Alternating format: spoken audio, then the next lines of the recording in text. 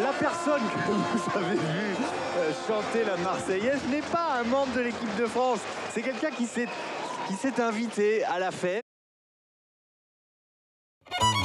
フランス・モンペリエに住む一般人レミ・ガイヤールは自身の投稿動画が爆発的な再生回数を上げ世界的スターになっていた。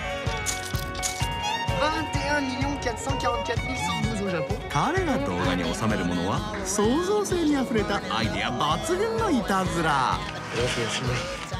本人はそれをスケッチと呼び至って真面目に取り組んでいる。Je crois qu'il faut arrêter de faire n'importe quoi, Rémi.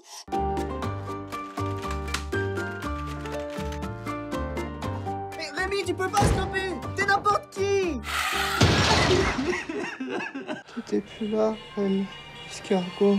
Toi, c'est un escargot. Parce que c'est de quoi qu'on vient.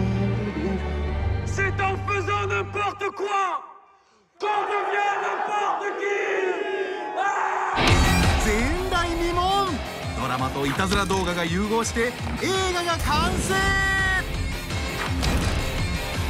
初公開の撮り下ろし動画もあり、彼はなぜそこまでして動画を撮り続けるのか。笑いと涙なしでは見られないスケッチにかけたレミの生き様がここにある。衝撃のラスト15分、彼の勇姿を見逃すな。 N'oubliez pas, on est qui? N'importe qui! Et on fait quoi? N'importe quoi!